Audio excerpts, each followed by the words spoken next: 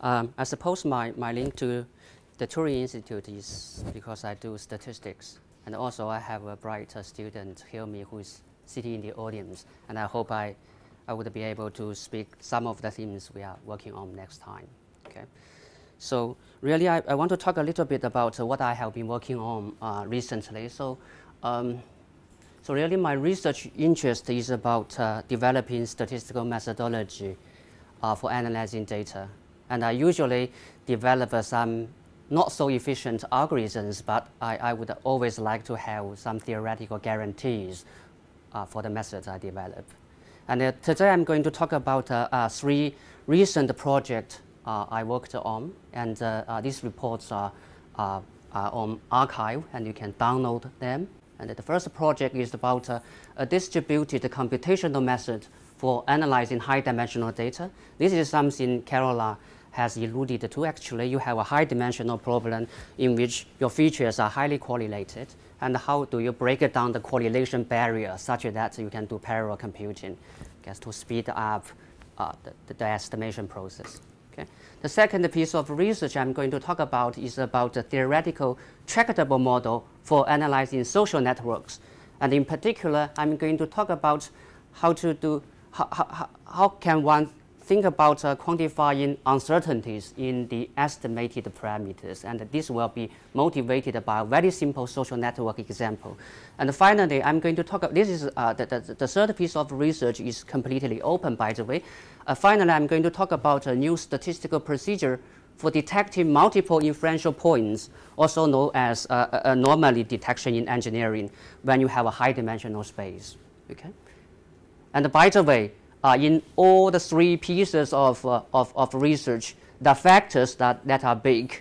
For example, in the first piece of research, the dimensionality is very high, such that you can't possibly even fit your data into a single computer to do your regularized regression. Okay? And for the second piece of research, the number of nodes can diverge to infinity such that it creates some difficulty when it comes to statistical inference when you want to quantify the uncertainty in the estimated parameters. Okay, I will come back to that later. And finally, for detecting multiple inferential points, actually, even in low-dimensional spaces, it is an open problem how to identify multiple inferential points in a theoretically justified way. I will talk a little bit about that as well. Okay? So I'm going to start by talking about a distributed computational method by looking at, as you may have guessed it, the simplest linear regression model where you want to relate a response variable to a high-dimensional feature vector. And if you have n observations, I can write my model simply as y equals to x times beta plus some random error, and where I only observe the data pair x and y. Okay? Now the interest here is obviously to estimate this beta as accurately as possible. Okay? And as I mentioned, there are certain features in the data that are very high, and in particular, in my case, we have a huge number of features in the sense that the number of columns in this X matrix is huge. And if that happens, as we know, we can't even do ordinary least squares, right? So some kind of a sparse regression, as Carola has talked about, can be helpful, and I will talk about that later. Okay? Now, the particular problem I want to look at is the situation where the number of features is so large that you don't want to fit your data into a single computer. Now here is a simple idea. If you can't fit your data into a single computer, what you can do is to break down your data set and distribute them onto different computers, right? And do separate fitting on each computer, and in the end, aggregate your estimates somehow. Okay? Now this turns out, that this is a very simple idea. You have a fat data where you have a huge number of features, as I said, right? Now what you can do is to break down the features by partitioning your data matrix X column-wise, right? So what I can do is I can have small pieces of the data set, and then I distribute each piece onto each computer. And in the end, right, I have one estimate from each computer, and I have some way to aggregate my estimates. Now it turns out if you have a huge number of features, well, the features are highly correlated. It doesn't work always, as I will illustrate by looking at one simple example. Okay, so let's look at one simple example where you don't have so many features. Let's suppose you have a fixed number of features. That is, your p is relatively small. Okay. Now what I'm going to do is I'm going to do a simple column splitting in the following sense. I have my X matrix. What I'm going to do is to divide my data into two parts by dividing the columns. Okay. Now I have X1 and X2. Okay. For notational purposes, I'm going to partition my beta correspondingly. Okay. For derivation purposes. Okay. So what I'm going to do next is to distribute my data onto two machines. Okay. I have my Y vector, right, which is n by 1, and I have my X1 matrix. I'm going to distribute this part of the data to machine 1, and I'm going to distribute the other data to machine 2, and I will see what happens. Okay. Now let's look at the data set on machine 1 and see what we can do. Okay. Let's suppose we do the simplest, the ordinary least squares estimation. And the formula is standard, right? We have X transpose X inverse times X transpose Y. This is the least squares estimator for the data on machine 1, right? So I want to see what happens to my estimator by computing the expected value of the estimator, right? So this is very simple. I compute the expectation of it and see what happens, okay? So if I can somehow stack in the true model, which is written as x1 beta 1 plus x2 beta 2 plus epsilon, right? This is the part from my true model, right?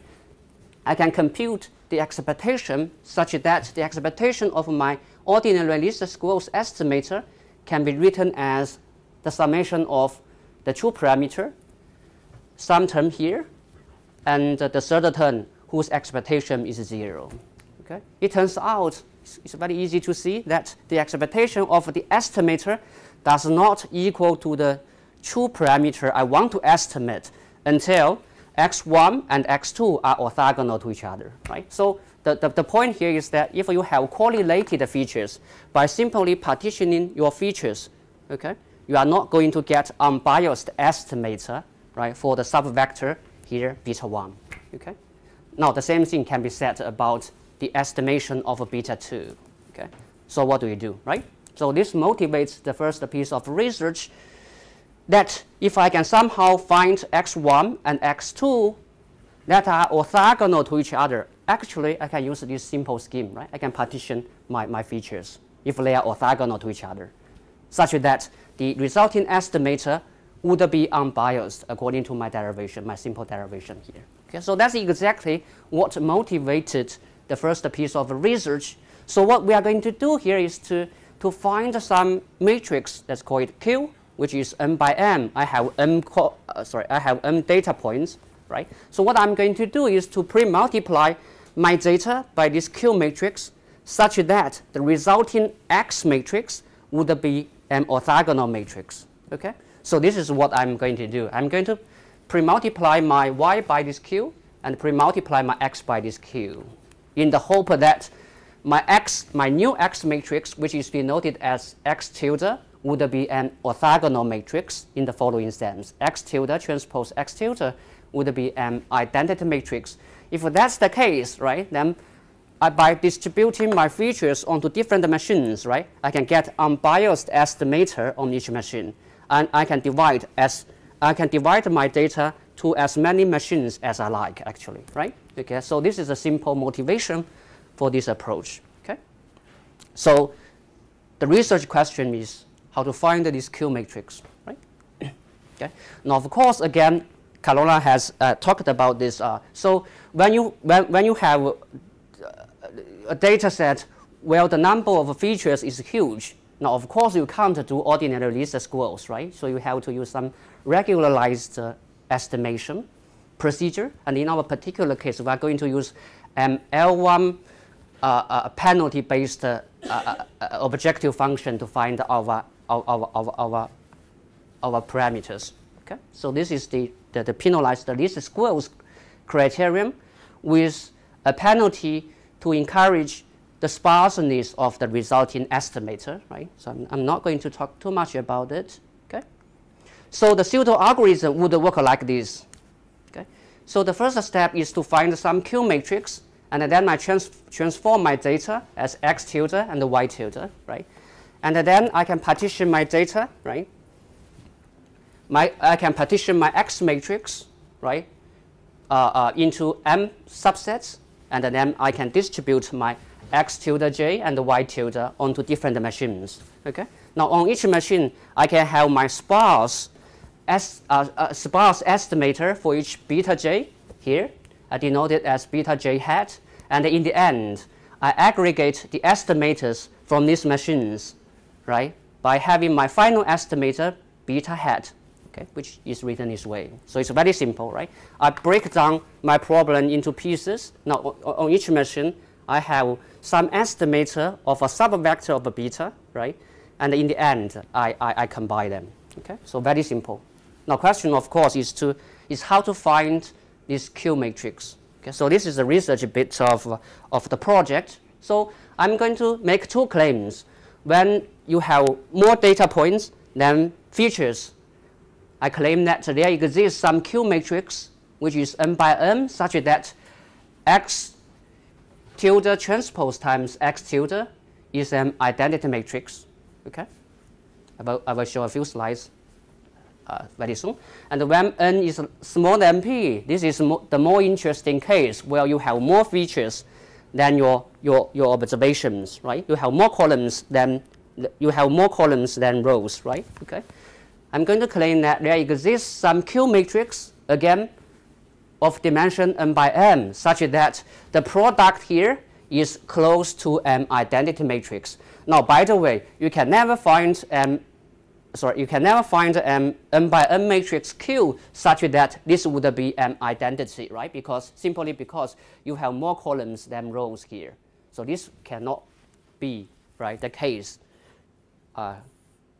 So what we can do is to make the product to be close to an identity matrix. Okay.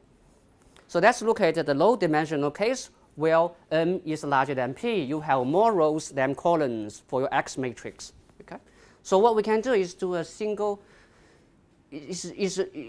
simple singular value decomposition, right? I can write my X matrix as U times D times V transpose, where the columns of U are orthogonal to each other, and this V is an orthonormal matrix. Okay. Now I can find my Q matrix. I can define my Q matrix this way. Okay. And then I pre-multiply my X and Y by this Q matrix. Okay. And my new model becomes Y tilde equals to X tilde times beta plus some random noise, right? Okay. It's straightforward to check them. X tilde transpose times X tilde is an identity matrix. It's very simple. Okay. So if m is larger than p, I can find this Q matrix such that X tilde transpose times X tilde is an identity. So the columns are orthogonal to each other. So I can use my simple trick I mentioned at the beginning of the talk. Okay. Now, when p is larger than n, as I said, this is the more interesting case, right? You have more features than variables. Okay. So what you can do is, again, you can do a singular value decomposition. Okay. Again, you have UGV. Okay. Where U is an orthonormal matrix. The rows of this V are orthogonal to each other.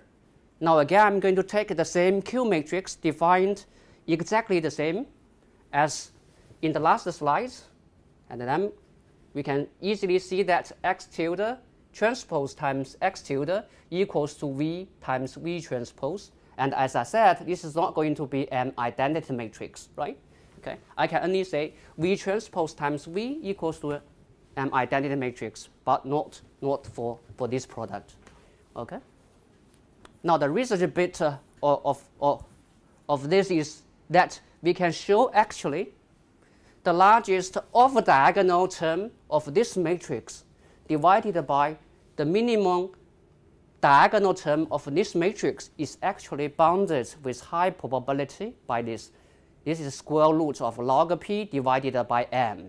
So if you imagine that if log p divided by m is small o1, it basically says that we have a diagonally dominant matrix in the sense that the diagonals are much larger than the off diagonals. And this is exactly the regime we are interested in. The dimension can be exponentially high relative to the sample size. And for this regime, our proposed method would work. Okay.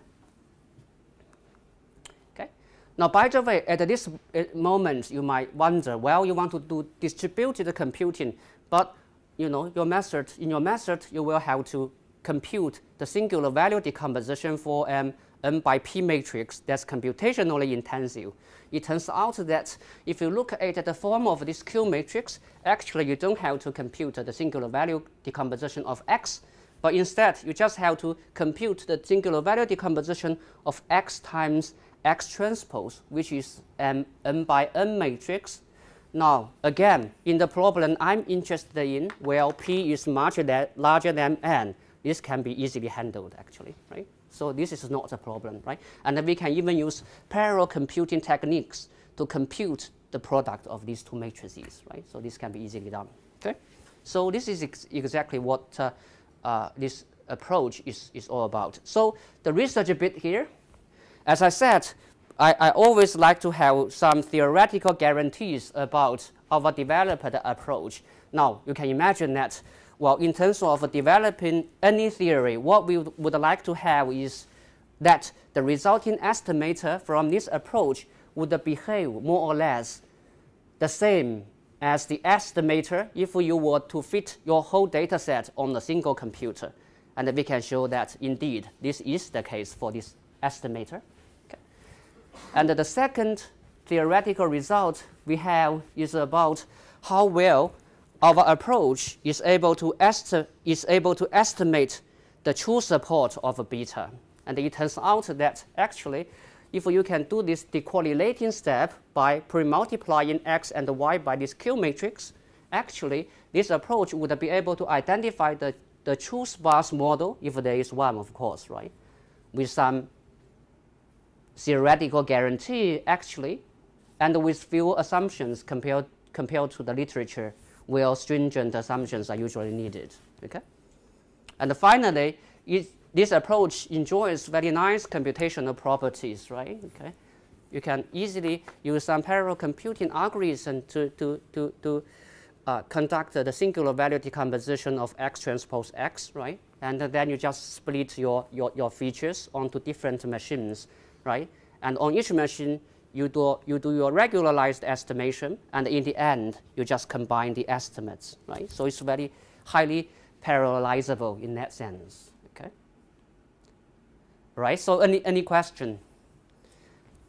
Right, so yeah, so now I'm going to talk about the second piece of research we have been working on. This is about a tractable model for social networks, okay? So let me start by giving you a motivating example. Okay. Now, this is not a big data set, by the way. It's a historic data set where you only have 71 nodes for this social network. So this data set is taken from Leng 2001, where they looked at 71 lawyers. Now, basically, they handed out a questionnaire asking these 71 lawyers who they would like to socialize with after work. Okay, so this is the context. Okay, so you can actually plot the connections by using some graph, right? So here is one. So I have 71 nodes. Now you have a directed node from this. You have a directed edge from node I to j. If node I identifies node j as his or her friend. Okay, so you have a directed edge. Okay.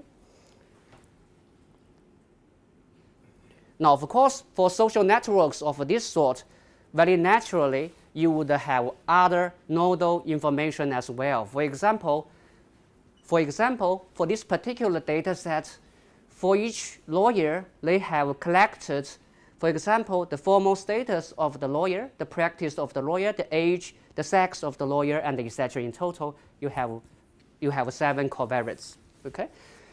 So on the left-hand side here, because we have a directed network here, you might think that probably the feelings are mutual in the sense that if a lawyer have for example, 5 incoming connections, he or she would have 5 outgoing connections as well. But it turns out that this is not the case if you look at some of the nodes. Here I have plotted the sizes of the nodes by their degrees. And on the left-hand side, I plotted them by their in degrees. And on the right-hand side, I plotted the sizes of the nodes by their outer degrees. As you can see here, the sizes are quite different. For example, if you look at this particular lawyer, they are different. And also, I color-coded the nodes by examining their, for example, formal status or practice. As you can see here, you can see some kind of clustering effects, on both plots, meaning that these covariates might be useful for describing how these lawyers were connected in some sense. Okay, so putting this all together, we would like to model the connection probability by using some function which depends on, for example, 2 nodal parameters. One is about how attractive the node is. The other is about how active the node is to socialize. Okay. And since we have a covariance also where we would like to characterize that by using some covariance information in the model. So taking together the probability of node I making a connection to node J depends on how attractive the node is, how active the node is to socialize, and the 7-dimensional covariates. Okay. Now for simplicity, we're going to assume that all the connections are independent, so that we can develop some maximum likelihood estimation method for estimating the parameters. Okay. So there are many questions you can ask. Okay. So what properties the resulting maximum likelihood estimates would have when the total number of the lawyers goes to infinity? And you would also like to ask, for example, whether the incomingness and the outgoingness are the same, such that you don't need this many parameters. By the way, for the incomingness and the outgoingness parameters, you need 71 times 2 parameters, right? And then you have 7 parameters for the covariates, okay? Right? So here I will just quickly show you the result. So this is the final result. As I said, you have maximum likelihood estimates for the covariates, and we have 7 of them. But it turns out that the fact that you have two sets of divergent dimensional parameters and a fixed dimensional parameter in your model makes the inference very difficult. You have to adjust that. Okay, so these are the adjusted parameter estimates, and these are the standard deviations of these estimated parameters. And indeed, if you look at the p-values, it turns out that the 2 covariates we looked at in the previous slides are indeed significant, and in particular, the status parameter and the practice parameter are both highly significant. And also, the estimated parameters are both positive, indicating that they are more likely to make connections if they share similar practices or similar status. Okay, I think I will stop here just by saying that well, these are exciting times to do data science, and there are many open problems to work on, and I look forward to collaborating with fellow fellows. Okay, thank you.